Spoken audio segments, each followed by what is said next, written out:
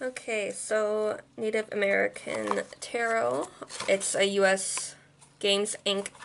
deck, and I do have another Native American deck, but it's by Los Cabrio, and that's more painting, watercolor kind of thing. This is more, there's the back of it. This is more pencil crayon type coloring, and like on the side here it says it uses inspiration from a number of different tribes, so it's not a representation of one single tribe but of different ones. So like there's the full bear, and some of the major arcana are named differently. So like got 7 the sled instead of chariot.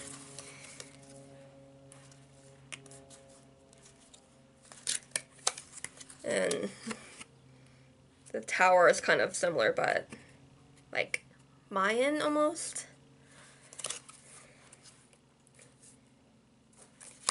And then, so the king is replaced by the matriarch, and then it goes down. And what I like is each minor has some word attached to it. So you got mourning for the 3 blades, 8 of pipes is smoke signals. So 3 of cups is corn dance.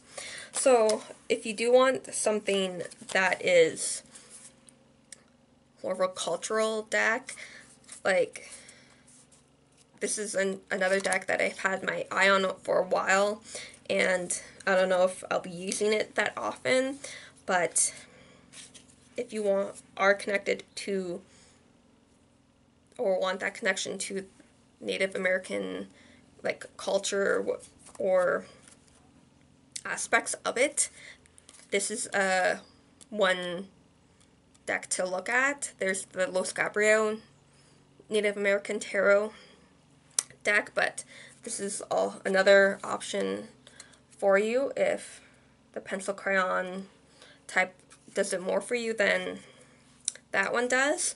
But yeah, Native American Tarot deck by US Games Inc. Please subscribe. Happy readings.